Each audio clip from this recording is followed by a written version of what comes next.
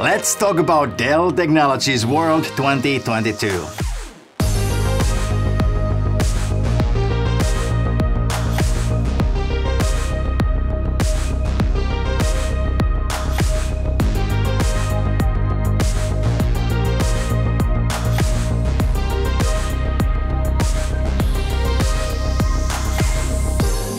It's wonderful to be back.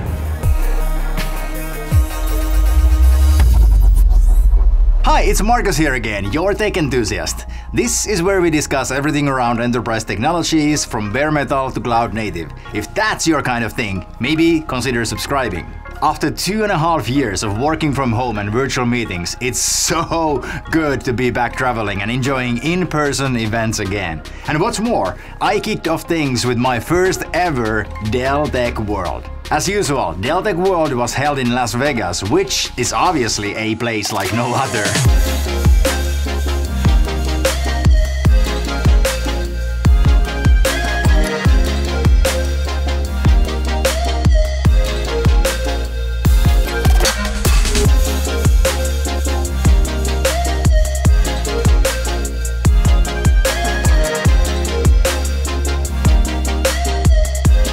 But it's also an ideal location to arrange huge conferences for its unique facilities, immense hotel capacity and airport located practically in the middle of the city. Venue was the Venetian Resort, which is the second largest hotel complex in the world. It's the exact same venue where I attended my first HPE Discover back in 2019. Pretty unreal to be able to say, I'm back. The event itself was flawlessly organized. I mean, exceptional. But then again, I guess Dell has practiced it a few times already. The event occupied 3 big exhibition halls. One for keynotes, one for Solutions Expo, and one entire hall was dedicated just for relaxing.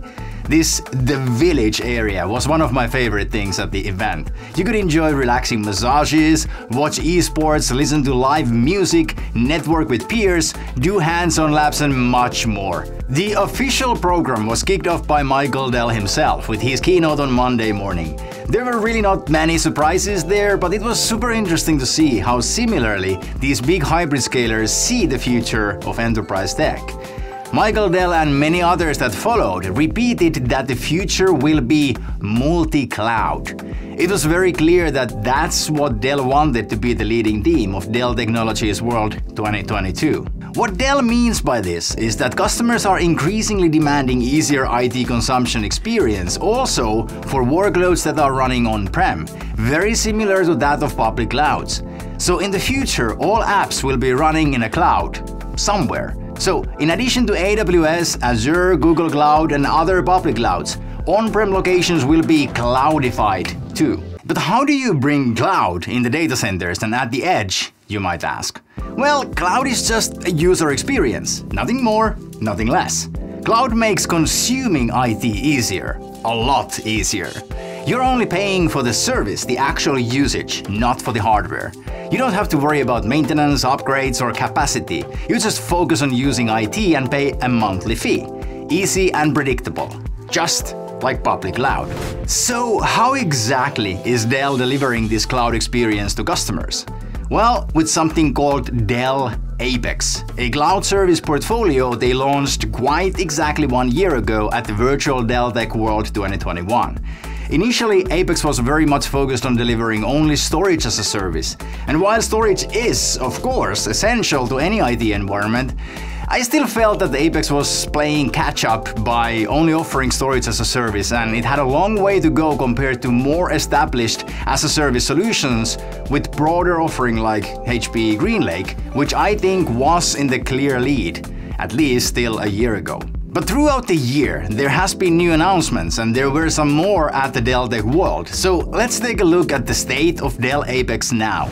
So Apex was announced a year ago with data storage services being the first service. Since then, they've added 3 compute services: private cloud, hybrid cloud, and cloud services with VMware Cloud. All 3 are based on Dell VxRail. The difference is in the management model. There's also Apex backup services, that's essentially Druva as a service. At Dell Tech World, they added Dell Apex cyber recovery services to the portfolio. The keyword here is recovery.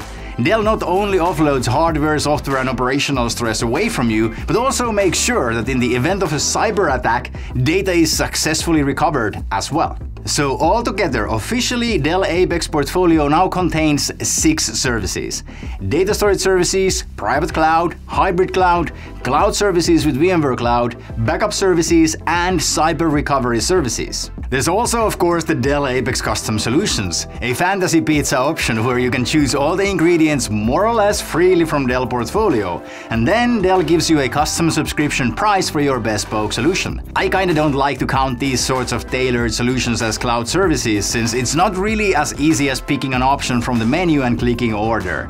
All infrastructure vendors have been providing solutions like these already for years before their current cloud solutions. As a comparison, hyperscalers have some 200 to 300 different services depending on your maths. With Aruba's offering recently added, HPE GreenLake has just over 50 cloud services in their portfolio. However, the way I see it, the biggest challenge for Dell, HPE or any other infrastructure vendor transforming from box mover to providing cloud services is not technical, operational, marketing related, or even the size of offering, but shifting sales force mindset. It's a ginormous effort to suddenly start selling services when the whole company has spent decades building the culture of selling hardware. This transformation takes time, and only time will turn the ship. And this is exactly where I think HPE has the biggest advantage. Dell Apex is just 1 year old, while HPE GreenLake was introduced 5 years ago in 2017, and HPE has been all in with GreenLake for 3 years. In 2019 at HPE Discover, President and CEO of HPE Antonio Neri announced plans to offer their entire portfolio as a service by 2022, and a lot has happened since. So there's still some catching up for Dell Apex to do, but Dell's vision and message is clear and they are dedicated. And when you see a dedication from a tech giant like Dell, you can rest assured big things will happen. Only time will tell how this will turn out to be. It's gonna be super exciting to follow. I actually just made a video about the state of cloud that touches the same topics from a wider perspective.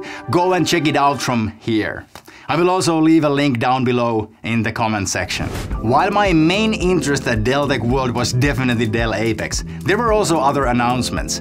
One of the more interesting ones was Project Alpine, which amplifies Dell's multi-cloud narrative. The idea in short is to take storage array software, like Dell PowerStore operating system, and instead of running it on the storage array itself, the software runs in, say, AWS, and connects to some high-performance cloud block storage like Amazon EBS, and voila! You got Dell PowerStore running in the cloud. They've actually done this before with PowerProtect. In addition to PowerStore and PowerProtect, Project Alpine will support PowerScale, PowerFlex, and ObjectScale. PowerMax is missing from the picture for some reason. Pure Storage and NetApp have been actually providing similar cloud storage solutions for a while now, and they have been quite well received, so I wouldn't be surprised if Project Alpine turned out to be popular within certain customers too. Then there was the announcement of Dell partnership with Snowflake. This new partnership allows customers to use on-prem data in conjunction with data in the cloud while leveraging Snowflake's cloud analytics. Quite cool. While Snowflake was at it, they announced a similar partnership with Pure Storage just a few days after Dell Tech World. I wouldn't be surprised if we would hear still more partnership announcements in the very near future. Next, Dell PowerProtect Cyber Recovery for Microsoft Azure. The idea is the same as with Apex Cyber Recovery Services, with the difference that the data will be located in Azure, not in Dell managed and maintained facilities running on Dell hardware. Dell has actually had the same service available for AWS for a while. Now it was just Azure's turn to get the support. Dell did announce something new for the AWS version 2, CyberSense for Dell PowerProtect Cyber Recovery for AWS. CyberSense helps detect and recover from cyber threats faster by leveraging machine learning. There are also tons of enhancement announcements to Dell's existing storage portfolio, namely Dell PowerStore, Dell PowerMax, and Dell PowerFlex. If my math is correct, combined some 500 new software and feature updates were announced. Pretty impressive. 3.5-day action-packed enterprise tech geek fest. An evening party with Weezer and lots of smiling faces. I learned a lot, met some familiar faces, made some new friends, and best of all, I met some of you subscribers. Dell Tech World 2022 was an epic experience. Thank you, Dell. Thank you, Dell Tech World, and hoping to see you again next year.